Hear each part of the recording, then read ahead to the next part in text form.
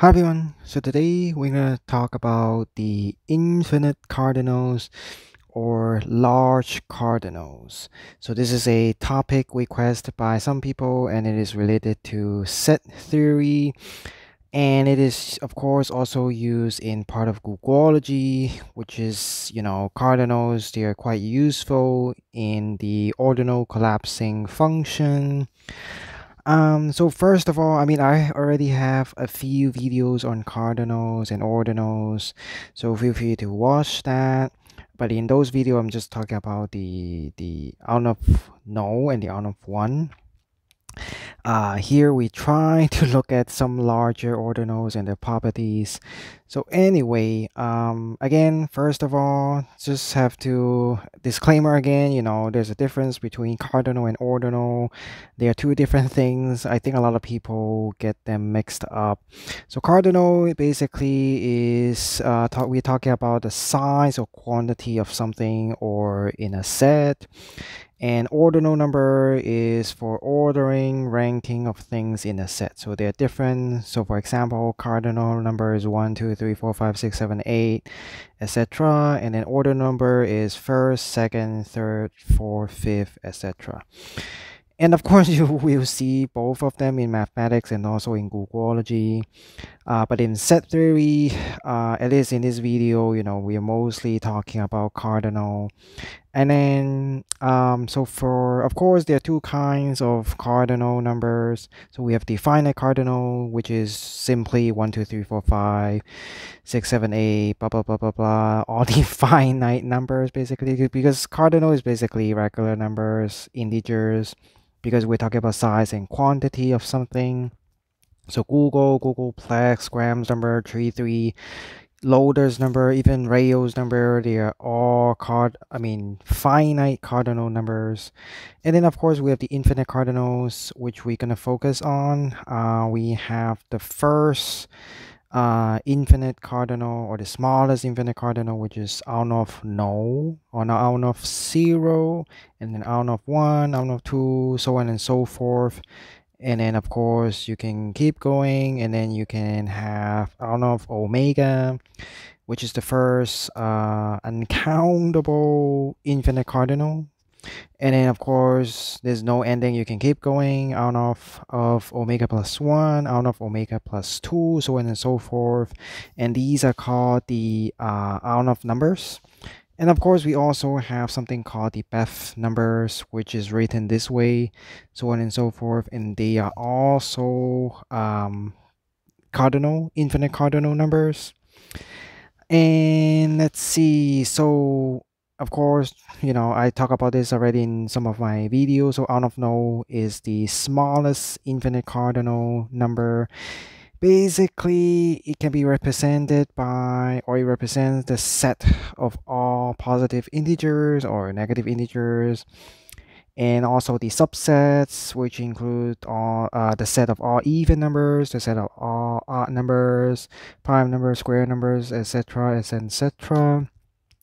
And they are all the same size, even though first of all most people might think there are more positive integers than even numbers. However, there is a bijection, so which is a one-on-one correspondence, so you can map them, link them up one by one, one to one. Therefore it can be proven that they are the same size, so they're all out of no. And also other examples are rational, constructible numbers, algebraic, computable, blah, blah, blah. They all belong to out of no. And then the next one, the next infinite cardinal after out of no is out of one, which is an uncountable infinity. So some people call it out of no the countable infinity, and this one is uncountable infinity. And this is basically the second smallest infinite cardinal. And of course, out of 2 is the third smallest infinite cardinal. And of course, here we have to look at the continuum hypothesis, assuming it is true. Then this thing over here, so the power set of out of no, here can be set to be equal to out of 1. And then out of 2 is, of course, the power set of out of 1, or the power set of the power set of out of no. So this is how you write or represent the power set. So you just say 2 to the power of something. That's the, let's say 2 to the n. Then in this case, it means the power set of n. And you can kind of do this forever. Out of 3 is just the power set of the power set of the power set of out of no. Or in other words, the power set of out of 2. And again, assuming the continuum hypothesis is true, so there's no other cardinal number between out of no and out of 1. And out of 1 can be set to be, represent the size of the set of the real numbers, or the transcendental number, or the normal numbers, the irrational number, or the uncomputable number. But of course, we are assuming the continuum hypothesis is true. And then, of course, as you can see already, just like the regular finite numbers, there's no largest cardinal number. You can keep going forever, out of 4, out of 5, all the way to out of omega, or even omega plus 1, out of omega plus 2, out of omega to the omega, something like that. As you can see, you can also write it this way. Yeah, there's no largest cardinal number. Just as there's no largest number, you can always add 1 to it.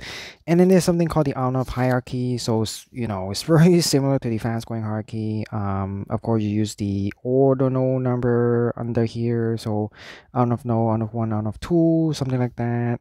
And of course, once you reach that, you can keep going, omega plus 2, omega plus 3, omega to the omega. And you can kind of write it this way as well. Out of the out of no, something like that is, is the same idea. And then eventually you're going to reach the out of fixed point, which is similar to the idea of the omega fixed point, which is something like this. And then, of course, eventually you're going to have the first uncountable cardinal number. Well, actually, this is the first uncountable cardinal, which is the out of omega. And then it gets messier from this point forward. So we have some other definition of properties of large cardinal. We have something called the successor cardinal, which is, of course, 1, 2, 3, 4, 5, or out of 1, out of 2, out of omega plus 1, out of omega plus 2, and they are called regular. And if it's not regular, it's called singular. And then there's something called the weak limit cardinals, which is neither successor cardinals nor zero. So for example, out of no, out of omega, the first out of fixed point, and also, of course, there's the first Beth fixed point, I believe. And then, of course, there's also the strong limit cardinals, which can be written this way using the Beth numbers, where alpha is 0, or if it's a limit cardinal, which means it's a non-successor ordinal.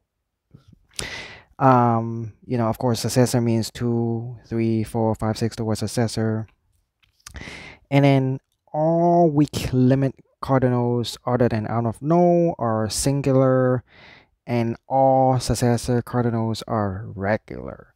So there's a good Wikipedia page on Googleology that explains all of this. If you're still not understanding this can kind of complicated and messy.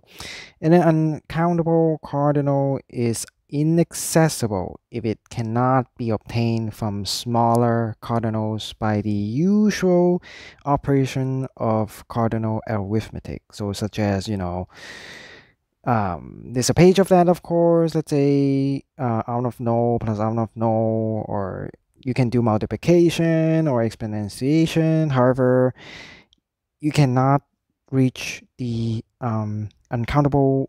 the inaccessible cardinal if you try to do the cardinal arithmetic operation. So those are inaccessible if you cannot reach them using this kind of operation. So anyway, I'm gonna stop this right here. It's getting messier and messier. So Hopefully you get some of the idea of large cardinal and what is an inaccessible cardinal.